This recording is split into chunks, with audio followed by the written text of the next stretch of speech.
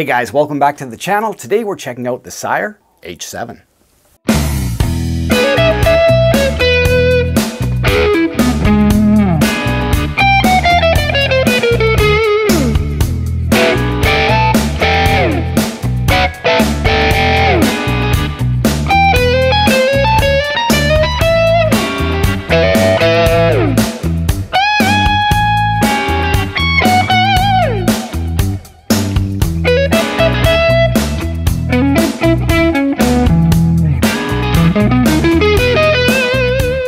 Yes, welcome back to the channel. I hope you guys are having a great day today, and welcome to the first demo in our Sire Guitars mini series. Now, since Sire Guitars has partnered up with Larry Carlton for this lineup, I figured, well, we best kick things off with the H7. Now, before we plug it in, let's take a quick tour through the H7. Now, of course, I'll link to it in the video description below so you guys can get all the detailed specs, but here are some of the highlights.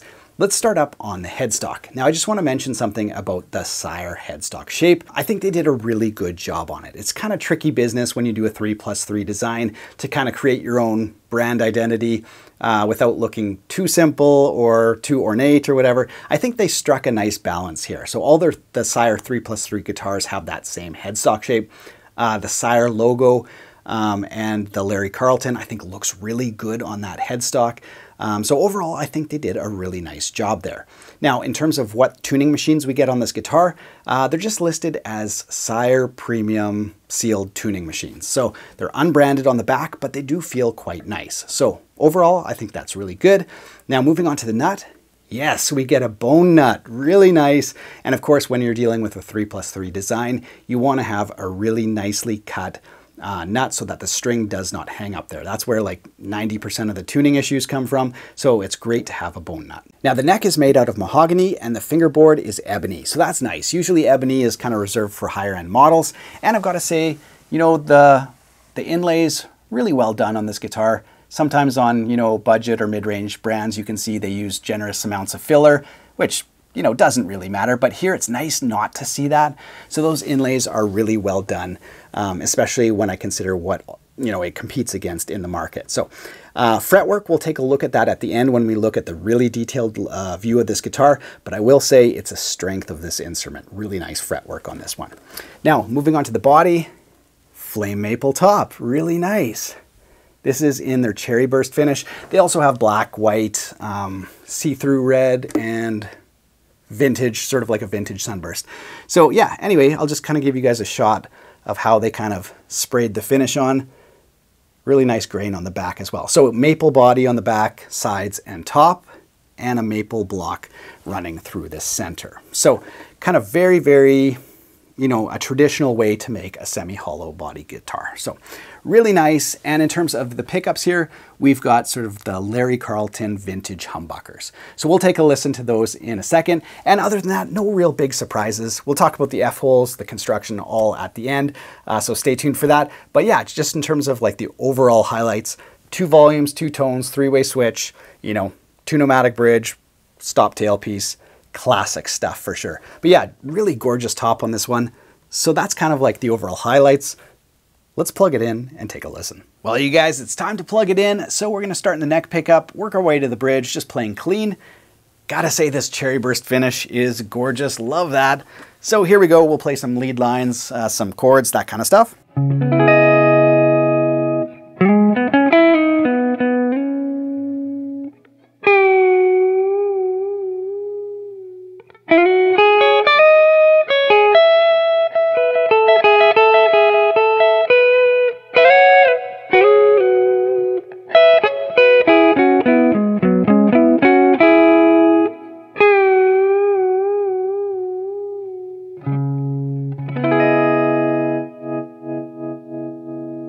Yeah, really nice, bright, full tone. Let's try rolling that the tone back a little bit here.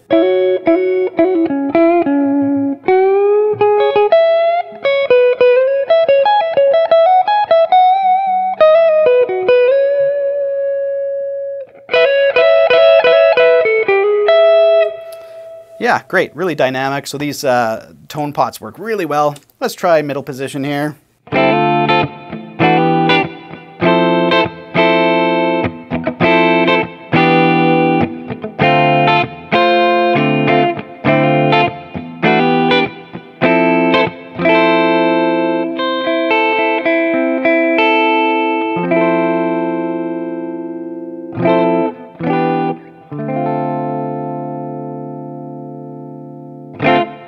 Yeah, great. And we're going to go to the bridge here.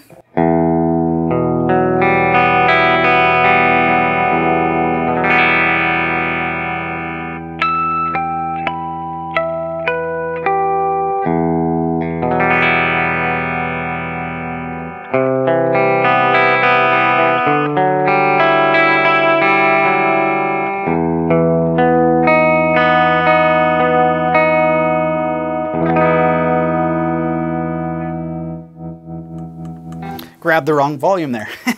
So yeah, really sizzly and bright. Lots of good tones on there. Let's add a little bit of gain.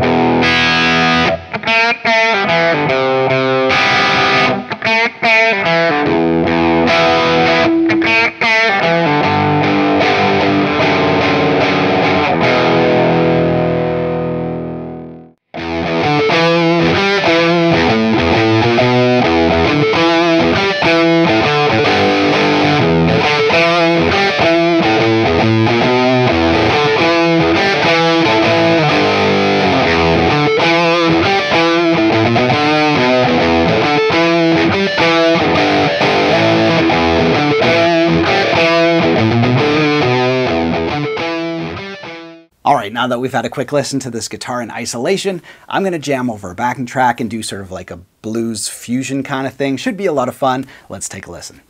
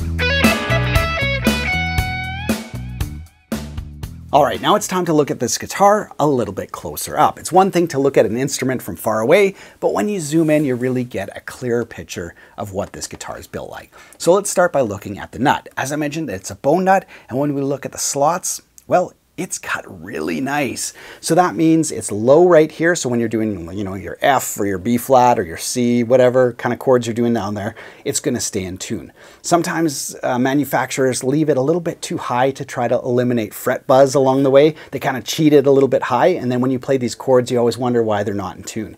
Here it's cut really nice and low, which is awesome. And you can see a little bit of staining on the nut from the fingerboard when you zoom in really close, but you know, with the naked eye looking like this, you can't see that at all. So overall, I would say very nice on the nut. Now, when we look at the fretwork, well, it gets even better. The front faces are nice and smooth right from the factory, no grittiness, so slides and bends feel really good. So you can tell they spent a little bit more time. You know, they're not like super duper ultra shiny, but they're really nice, especially when you consider the price range. So great fretwork. When we look at the fret ends, well, this has to do with the comfort of the guitar. Really nice molded fret ends, polished up really good all the way up to the top. So great job on the fretwork. And when we look super close at the frets, well, you can see how contoured they are. Yeah, when you look close up, you really see what the fretwork's like. And that just makes this guitar feel great. And when you look at the area in between the frets, you can see it's kind of rolled, which again, on a guitar with binding, you do not see a lot. So that just kind of all adds up to make a really, really nice neck that, yeah, just the competition doesn't have. Now, when we look at that picture again of the close-up fretwork, you can see again a little bit of that staining bleeding onto the binding. you know, you're not going to see it when you look super close up, but when you zoom in, you do see that. So overall, really clean when we look at those edges. But yeah, you can see a little bit of that staining when you zoom way in. Now, one of the first things I do when I look at a semi-hollow body guitar is check out number one, the F-holes, because that just kind of shows you the time and the effort that's gone into this guitar. And here I can say they're really nice. So I'll take some close-up shots, but they're really clean. So overall, you know, really impressed with the, you know, the F-holes on this. Very clean, very precise, so you love to see that. Now, the second thing I always like to check is if there's any tipping forward on the posts. And here I can say no tipping forward. So sometimes, you know, you'll see the bridge, most often the stop tail piece there, just kind of like pulled forward over time, all the tension on those strings. Here it's nice and straight. So there you guys go. Binding looks really good too.